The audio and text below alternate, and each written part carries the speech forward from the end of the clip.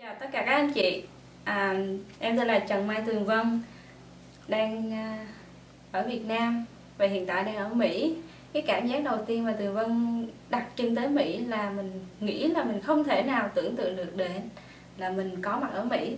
Nhưng mà khi mà mình bước xuống sân bay, bước xuống phi trường Atlanta, được ôm chị Kiều, và cảm giác lúc đó Tường Vân cảm giác gần như muốn khóc khi mà mình nghĩ là mình có thể làm được những điều khác hơn nữa.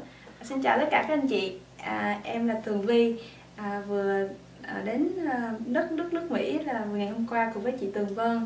Thì thật sự là hôm ấn tượng, không biết phải nói gì nữa hết, tại vì thật sự là đối với một người trẻ như Vy thì không nghĩ là mình có thể có khả năng mà mình đến tới nước Mỹ, và đặc biệt là mình đang ở trong một cái đại gia đình Nuskin. Chỉ với có 2 ngày thôi nhưng mà mình cảm thấy là mình rất là ấm áp cái tình yêu thương của mọi người, và học được rất là nhiều từ anh chị. Thì có một câu hỏi rất là lớn là tại sao mà cái thị trường Mỹ, giống như nãy chị Tuong Vân có nói, thì lại là mình tới đây so với ở Việt Nam thì là Việt Nam mình có hơn 90 triệu dân mà tại sao mình chưa có làm được cái thành công như ở đây. Ngày hôm nay mình học được rất là nhiều bài học từ cái việc follow up, từ những cái CC hoặc là những cái feel mà mấy anh chị nghe. Đó là một cái quá trình mà chị Linh hoặc là mấy anh chị đã làm việc suốt khoảng thời gian đó.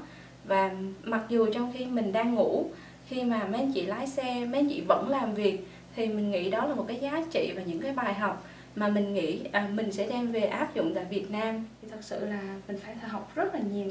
Mình thấy mình mỗi ngày mình lớn hơn. Khi có 2 ngày mình cảm thấy là mình học phải rất là nhiều thứ, mà hai chị em nói là thật sự là không biết phải nói gì, là không, mình về Việt Nam mình phải thật sự là cố gắng, để vì thị trường Việt Nam hay thị trường Mỹ hay tất cả các thị trường đều cần rất lớn cái sự đoàn kết.